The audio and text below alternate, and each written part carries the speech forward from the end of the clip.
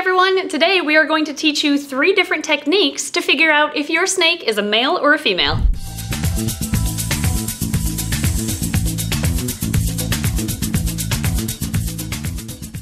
The 3 different techniques we're going to teach you today are how to visually sex a snake, how to pop a snake, and finally how to probe a snake. Some snakes, mainly colubrids, can be sexed just by looking at the underside of their tail. Males typically have thicker, longer tails, whereas females usually have shorter and stubbier tails. This is because males have a pair of hemipenes, which are located just south of the cloaca inside of their tail, whereas females have just smaller scent glands located in that area. Let's use hognose snakes as an example. This is an adult male hognose snake. His name is Hot Dog. We've had him for quite a while here. Notice how his tail, which starts up here, this oddly colored scale is his anal plate or cloaca, the basically scale that covers the cloaca, which means the rest down here is the tail. Notice how his tail is the same width for quite a while after the cloaca before it tapers into a point. This is where his hemipenes are. Now look at this female. Her tail tapers almost right away after the cloaca because there are no hemipenes. Instead, like I said earlier, she just has a pair of scent glands located right up here, and those are much smaller than hemipenes, so the tail tapers pretty much right away. Now, this is much more obvious in sexually mature snakes. Babies, especially with hognoses, you can usually still tell their sex based on their tail shape and length, but there are some babies that are difficult, like their tails are in between. So you kind of have to wait until those mature until you know for sure. However, I would say over the years of breeding hognose snakes, we can tell in about 90% of the babies right when they hatch if they're males or females. In addition, you may have noticed the male is considerably smaller than the female, and these are both mature adults, and this is another sign of sexual dimorphism where you can tell the gender just by looking at them visually, but this isn't always accurate with any snake. You might have a male that's this size as an adult, or it could be a younger or stunted female. On the flip side, I have seen some big male hognose snakes too, so you really want to double check with their tails instead of just assuming that their overall size is what indicates their gender. Here they are side by side, and when you have a male and a female next to each other, it becomes very obvious which is which. This one is the female with that short stubby tail, and that one is the male with the much longer, thicker tail. Now when it comes to old female snakes, especially North American colubrids like hognose snakes, females will sometimes develop a very bulbous tail which may make them look like a male, but instead it's actually just an impacted scent gland. This is Rin. She is an older female hognose snake and she has an impacted scent gland, so I can show you what that looks like right here. Up here is her cloaca. There's that anal plate we pointed out earlier on the other snake, and this thick area is not a set of hemipenes, which you may think initially. Instead, it is an impacted scent gland. So the way to tell the difference between the two, because it can kind of throw you off, is if it's hemipenes, they will be thick but elongated for quite a while. In females with an impacted scent gland, the swelling or bulbous area will be more localized to just south of the cloaca, and it doesn't extend very far. By the way, an impacted scent gland is very common in old female colubrids, and it's something that you don't really want to mess with because it can cause more harm than good, and you typically just leave it alone unless it becomes so bad that you have to express it. But in Rin's case here, our vet is monitoring her and we're just leaving it as is for now. Before we move on to the second technique, which is popping, we're gonna do a quiz round. You can visually sex other colubrids as well, not just hognose snakes, by the length and shape of their tail. So we're gonna test you with this pair of corn snakes. We have one male and one female, and we're gonna see if you can tell which is which. All right guys, we have one male and one female. We're gonna give you a few seconds to try to figure it out, but the answer is this one. The white one is the female. You can see how she has a tail that tapers pretty much right away after the cloaca right here. It gets thinner and then to a point, whereas the male over here, his cloaca is way up here and it's thick for quite a while before it finally starts to taper out. And again, that is evidence of the hemipenes, which are located right there. With practice, you can fairly accurately visually sex hognoses, bull snakes, corn snakes, and other colubrids. However,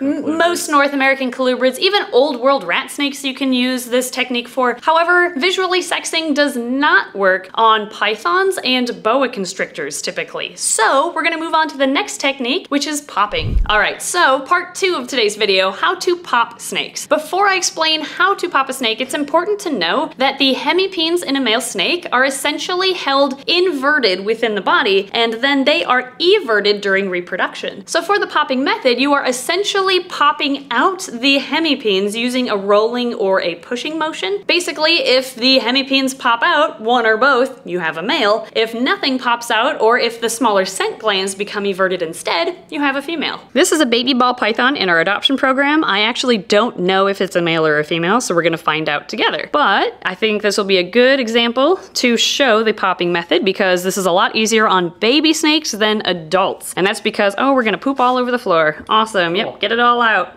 All right, to pop, you turn the snake upside down, and of course you want to support the snake with your 4 fingers here and apply a bit of pressure to the anal scale, which is the scale that covers the cloaca, but then pull it back just ever so slightly with your thumb, and take your other thumb, and while still supporting the tail with your 4-finger underneath, apply a bit of pressure with your thumb, but then roll it north towards the cloaca. And if you have a male, this kind of pinching slash just backwards pressure motion will evert the hemipenes through the cloaca, and that'll prove that you have a male snake. If you don't have any hemipenes, like I'm rolling here, and I don't see any hemipenes popping out, so another technique that you can try is you can take your thumb and instead of rolling, you can slide it towards the cloaca, and even then, I'm not seeing any hemipenes come out. Instead, I see tiny little nodules poking out, which those are actually scent glands, so this is a female. Whereas with this baby ball python, we're going to use the same technique, and actually what seems to be working better for me recently is the sliding rather than the rolling technique. So I'm gonna slide my thumb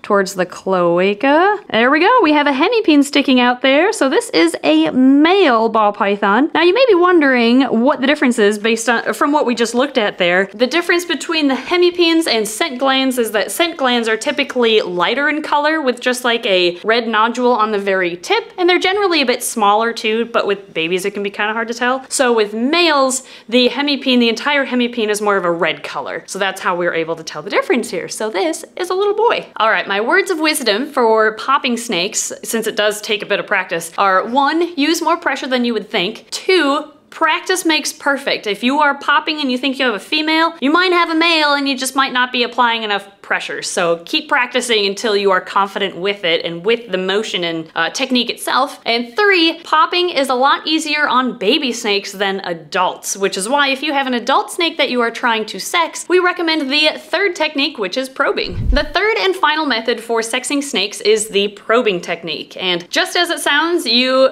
essentially slide a metal probe down in through the cloaca, down the tail of the snake, and depending on how far it goes, you can determine if you have a male or a female. Again, both the scent gland and the hemipene are essentially inverted within the tail, so each one creates a pocket of sorts just south of the cloaca. The scent glands are a lot smaller, and therefore the pocket is a lot shallower in females, whereas males with hemipenes, which are much longer, have much deeper pockets. So depending on the depth of the probe, and therefore the length of the pocket, you can determine if you have a male or a female. To probe, you will need a reptile probing kit, just like this one, as well as either mineral oil or a reptile-safe lubricating oil like KY jelly. We'll put affiliate links to both of these in the description below. You'll also need a second person to help hold the snake for you, because while probing isn't painful for the snake, you do have to have them held upside down during the process, and they don't necessarily like that, so get a second person. The first thing you have to do is decide which probe you're going to use, and I almost always use the smallest probe the kit comes with. It seems like the pockets are a lot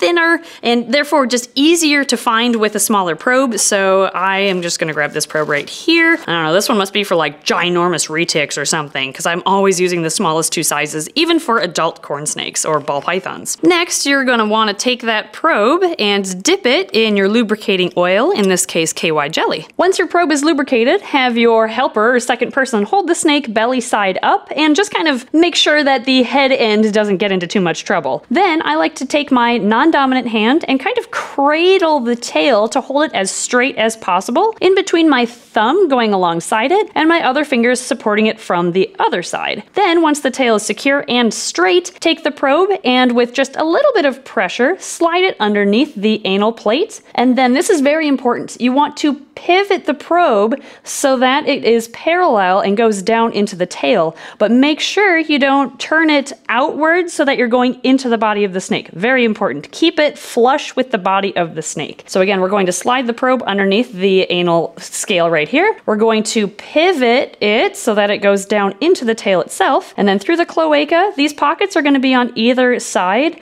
With a lot of snakes, they have split scutes down underneath or south of the cloaca, so you can better visualize where those pockets are going to be, which will be centralized in either one of these rows here. So one more time, sliding the probe underneath the anal plate, we're pivoting, and then we are going to essentially fish around a little bit and apply a bit of pressure, feel around until we can feel or find that pocket. And I found the pocket, it slid down just a little bit here, and I feel a tiny bit of resistance actually pretty much right away. As soon as you feel resistance, don't push any further or you could damage or injure your snake. Instead, stop, take your thumb, place it at the bottom of the probe where it inserts through the cloaca to kind of mark how far down it went, slide it back out, and then compare it to the snake itself on the outside. If the probe went down 2 or 3 scales, you typically have a female. If it went down 5+ scales, you typically have a male. Now, if a snake has like 4-ish scales down that it went, you might just want to go ahead and send in a shed skin sample to get it genetically tested, because 4 scales or somewhere in between there, it can be hard to know for sure. But most snakes will fall under the category of either the probe going down just 2 or 3 scales, or it'll go down like 5+ scales, so it's usually pretty obvious. Since the probe only went down 2 scales, in this case, we have a female. All right, snake number 2 here, we're gonna do the same technique. We're going to slide the probe under the anal plate, pivot it, and slide it in through the cloaca. He is just not happy because he's upside down right now. Super unhappy. So we're gonna slide it down, see how far it goes.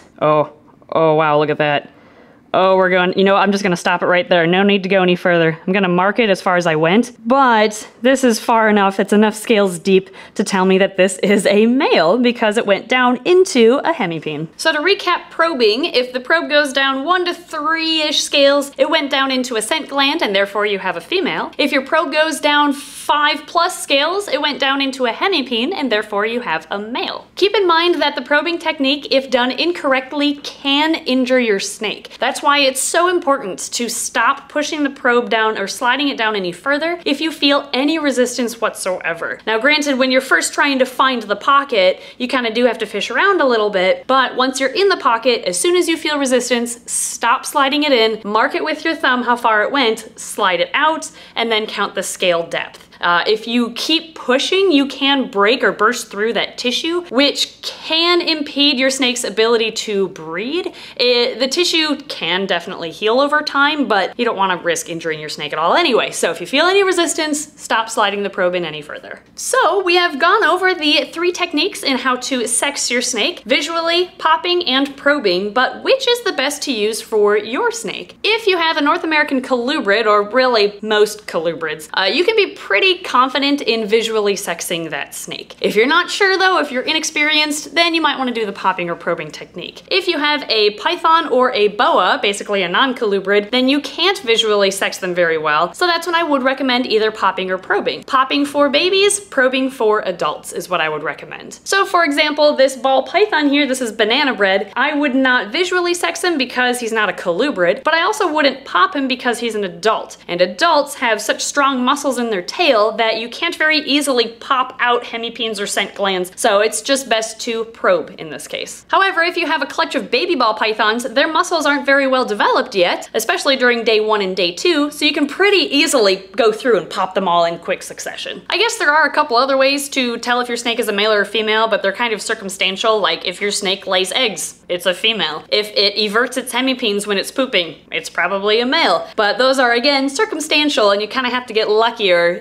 roll the dice with those instances. So if you want to know for sure, and you want to know now, popping, probing, visually sexing, there are a few different options on how to do it. Now, all of this being said, I can only teach so much in a video. So if you are new to owning snakes, or you've never popped or probed a snake before, we highly recommend reaching out to a snake breeder or other professional, or maybe reptile specialty store, to ask somebody experienced in this to show you and teach you how to do it in person. Because again, you can risk the health of of the snake if you do it improperly. So thank you for watching today's How to Sex Your Snake video. I hope you learned something new. Thank you Patreon backers for your amazing support as always, and we'll see you next time. Oh, and thank you, Nora, for your beautiful drawing of Rex, which I hope you don't mind I used the backside of for today's script. Want to give you a quick shout out. Thanks, Nora.